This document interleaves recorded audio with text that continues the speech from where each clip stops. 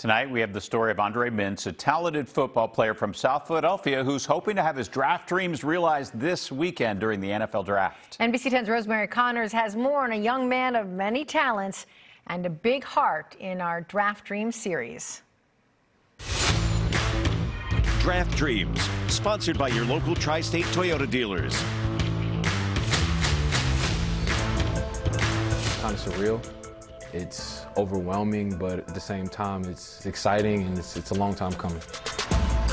Andre Mintze's draft dreams almost derailed in high school. While at West Catholic, he tore ligaments in his knee twice.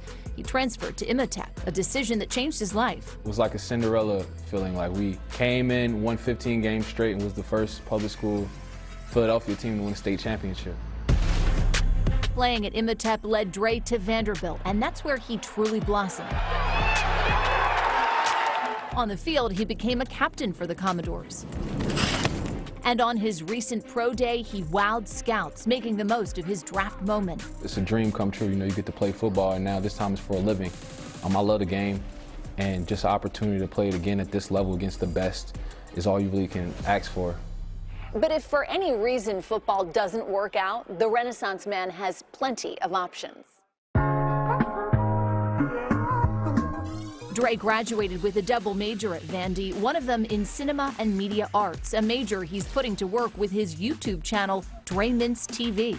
I have actually a viral video on, it has over 500K views. I captured my teammate surprising his girlfriend, proposing. She kissed him. She kissed him. Oh, she said yeah. It's something that I'm enjoying every time. It's exciting to film something and recreate it and show the world, you know, just to show the world your perspective. But his greatest accomplishment has come away from the field.